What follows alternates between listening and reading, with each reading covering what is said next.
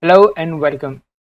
Today we are going to discuss about the Twitter image service design. The purpose of this video is to understand how Twitter designed the image service and what we can learn from their experience. I read an article which was published in the website named highscalability.com, and that article actually was published in 2016. It's an old article, but I think we can still learn a lot from that article, and we can also learn how Twitter handled 3000 images per second. So let's move forward and let's see what was their initial design and what problems they faced, and then we will see what solutions they came up with. We have a user, for example, and this user accesses the Twitter application using the smartphone. You can also access Twitter application using a web platform, web browsers. So, so the initial design is something like this. The user creates a tweet and he wants to tweet. So what he can do is, let's say he has a message and he wants to upload some images with those messages. Let's say he wants to upload 3 images, and he sends this request. He sends this request to the Twitter frontend, TFE. Now, this TFE application actually handles the routing and authentication, routing plus authentication services. And with that, the TFE application then calls another service, which is the image service. Image service. So this image service actually is responsible for creating or handling, you can say, handling different images. Now this request then forwarded towards the variant generator.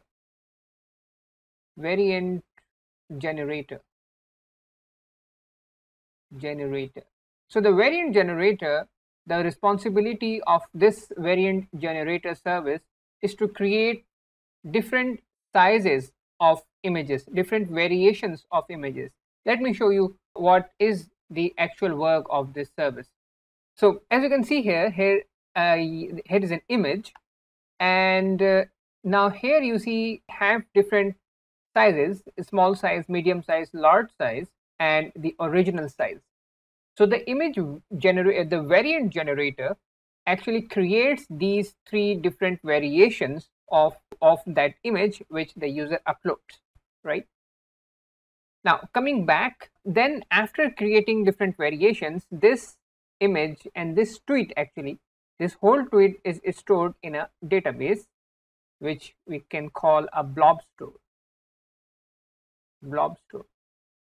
So this is the actual path, the original design which Twitter had, and with this design there are some technical issues, some problems which they faced, and let's discuss what problems they faced.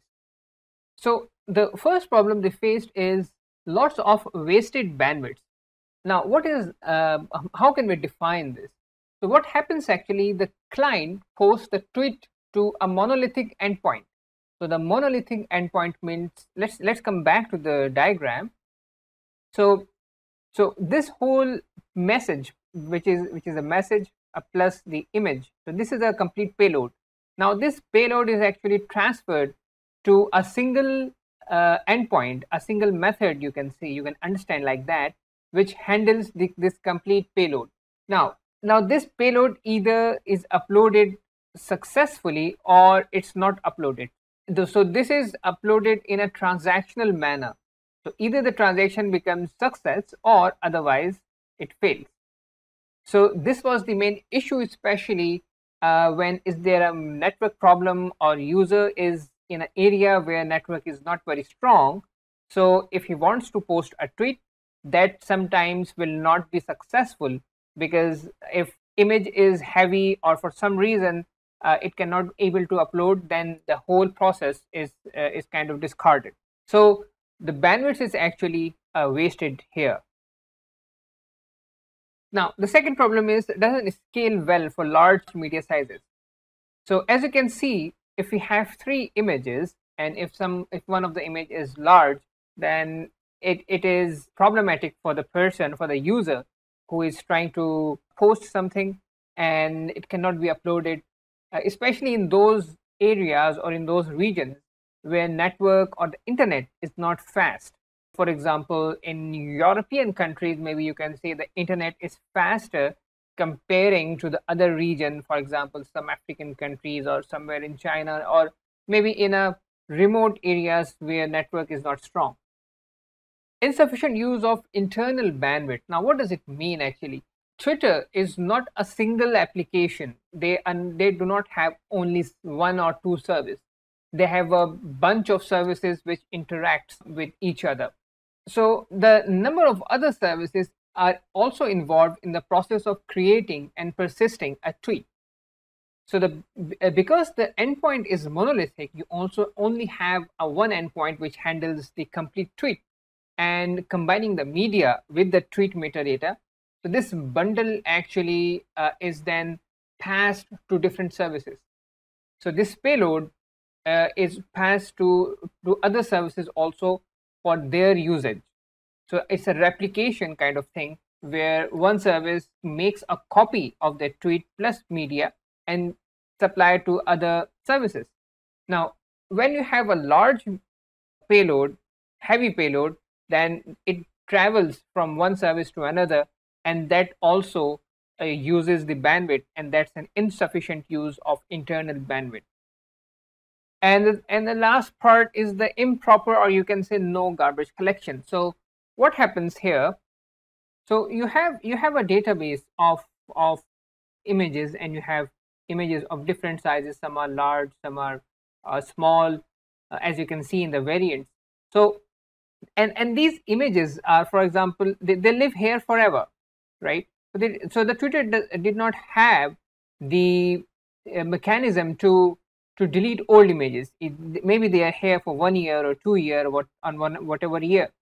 So there was a lot of space which was required to handle those images, because Twitter is a global application which is being used by millions of users. So every day a huge amount of data is uploaded, and it needs more and more space. Twitter needs more space to store different media which is being uploaded by the users. So these were the problems which Twitter faced, and then they came up with a new solution. And now let's discuss how they designed the new solution and what benefit they got from that. So this is their old design, and now let's discuss the new design, and let's see in detail how they discussed these problems. So now you have a user. So you have a user, and this same user is using let's say a web portal to make some tweets, and he has a message, and plus he wants to upload some images or some media. This can be a GIF or maybe an inline video. Now it calls the Twitter frontend, and Twitter frontend now calls the image service, the same path.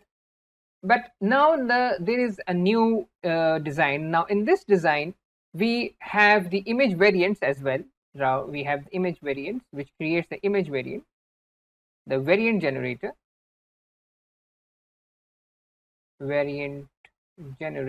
I'm using the short form. And then this, after generating the variant, the image service is putting the image in a blob store,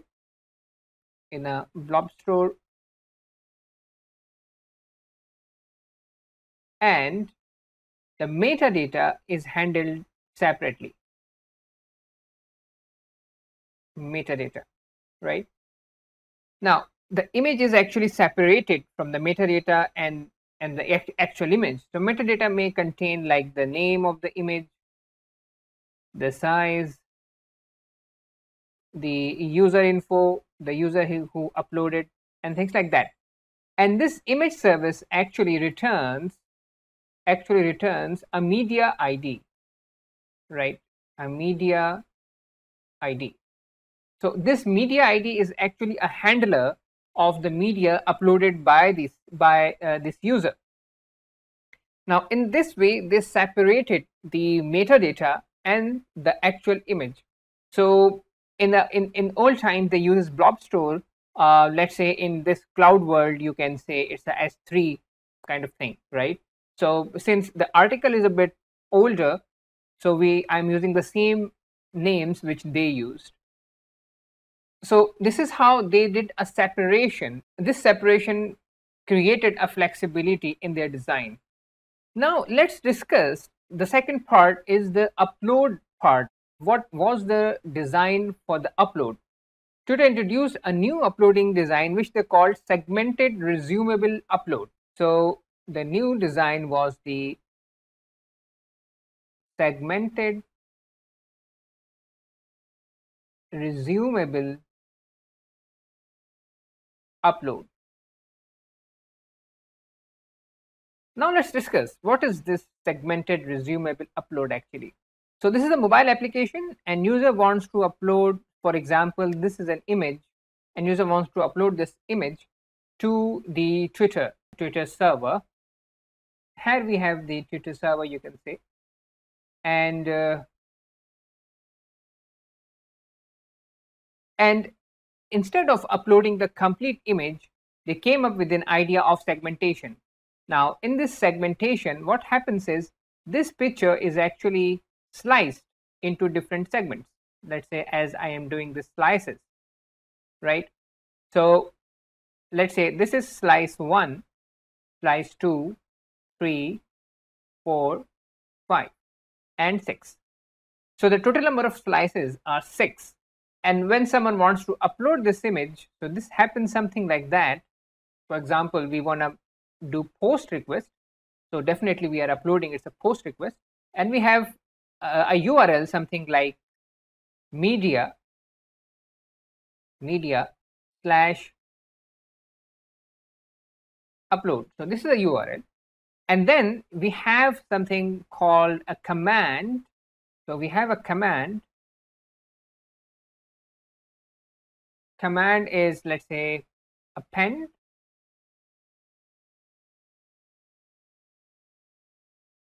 And the second parameter is media ID. So as you know, the media ID, which is actually sent.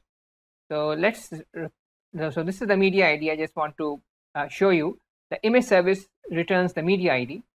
So in the same upload process, that media ID is used. For example, the media ID is 46473. And we have the segmented index, the slice index, right? So we segmented index. And here the number of that segment. So what happens is when someone tries to upload the media, the application, the front end, the mobile app actually creates a segment and it uploads the segment one by one with the command of append. And for example, if someone is in the area where he is uploading the image and in between the network goes down, as the network goes down, and for example, he has uploaded 3 sections, right? He has uploaded 3 sections or 3 segments. Then the application will stop uploading and will keep the number 3 in somewhere in the app. And when the internet connection or the network resumes or comes back, then the upload starts from the point where it was suspended. So the next upload then starts from the segment number 4. And here the segment index will be 3 because the last media that was uploaded, the last segment uploaded was 3, and then the server will respond back. You can say that, okay, give me the 4th one. Then the 4th segment will be uploaded, and this is how it will complete. So this design actually helped a lot in uploading the media and also increase the efficiency of upload. Now I want to discuss in detail. So we saw the different parts of the improved design. We saw how Twitter designed, or how Twitter separated the media with the metadata, and how they came up with the idea of segmented resumable upload. Now let's see, when we create a tweet, what happens and what is the actual process. Tweet creation. So now let's say we have this user with the mobile phone. It then connects to the Twitter front end, and then Twitter front end talks to different services. So Twitter has different services for different tasks. For example, creating a tweet. For creating a tweet, they use TwitterPie. For user profile, they have a different service. They have a DM service, which is for direct messaging. They have a scheduler, which they call Twitter Scheduler. So right now, since we are talking about tweet creation, so TwitterPie is the service which will be called. So we have the TwitterPie, and then the TwitterPie calls the image service.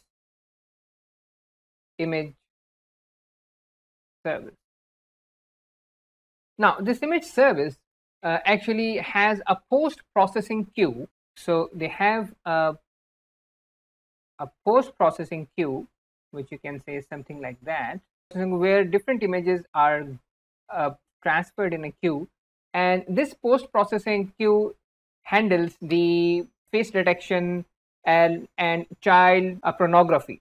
So after that, this and also with that, they have another service which is for the metadata. So this is the database that handles the metadata related to the images. After that, this image, once the post-processing queue is successful, or or the post-processing queue responds like the images is fine and there is no such thing, then we have two services. One is the image bird,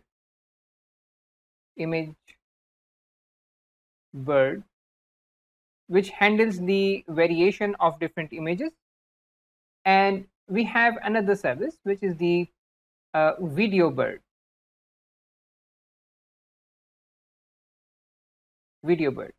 And video bird actually then do the transcoding, video transcoder. So it does the video transcoder service actually, and this service handles the transcoding of the video, and then this all information is handled or is transferred to a data store, which you can call in a data store, in a blob store, you can say, where the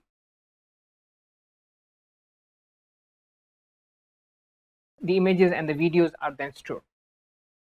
So this is how the image, or you can say this is how the Twitter handled their tweet creation process. Now let's discuss how beneficial this was and what they got out of it.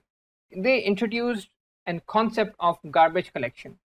Now, what is the concept of garbage collection? As you know, we discussed that they have images which used to be there in this case, and that those images were occupying more and more space, and this was not efficient. So for that, the Twitter came up with how many days we can keep an image, and after that period we can delete it. So the original image is kept until deletion, so they do not delete the original image. Variants are kept for 20 days. The media platform team did a lot of research on the best expiration period. So the media platform team did a lot of research, and then they came up with the 20 days. And the idea behind is that as somebody posts a tweet, so with an image, so until 15 days it can remain usable, and after 15 days most of the tweets were not referred back, or that were not useful. After 20 days we can safely delete the variations of those images. With no time to live, no expiration, media storage results in daily storage growth of 6 TB every day. As you know, the Twitter is a global application, so 6 TB every day of new data were added on Twitter data centers. Saving storage and computation results in saving money. In 2015, Twitter saved $6 million by introducing the 20-day TTL. So as you can see, the impact was very, very high. $6 million is a big amount, and saving $6 million is a huge achievement. Now, image improvements. They did some image improvements as well. They experimented with WebP, and images were on average 25% smaller than corresponding PNG and JPEG images. Saw increase in the user engagement, especially in emerging markets where small size cause less network stress. So in the regions, as I discussed before, in the regions where network connection is not as fast as in other regions, so let's say some region in Asia and Africa, then this improvement was a big achievement. Progressive JPEG was another option Twitter tried. It renders in successive scans. First scan might be blocky, but it will refine itself with successive scans. So another improvement, you can say, or another image type they tried was the progressive JPEG. Facebook's Fresco. So the client-side support is provided by Facebook Fresco library. Let's see, what is a Facebook's Fresco library? So this is a GitHub page of Facebook's Fresco library. So Fresco is a powerful system for displaying images in Android applications. Fresco takes care of image loading and display, so you don't have to. It will load images from network, local storage, or local resources and display a placeholder until the image has arrived. It has two levels of cache, one in memory and another in internal storage. So Fresco is a library which can efficiently handle the loading of the image. So you don't have to write code for loading and displaying images. So Twitter used Fresco library to improve the image loading where, again, in those regions where network connection is still not very fast. The result over 2G connection was quite impressive. A 27% decrease in load time, a 74% decrease in failure rates. Users with slower connections really see a big win. So Facebook's Fresco library helped Twitter to gain the user's confidence.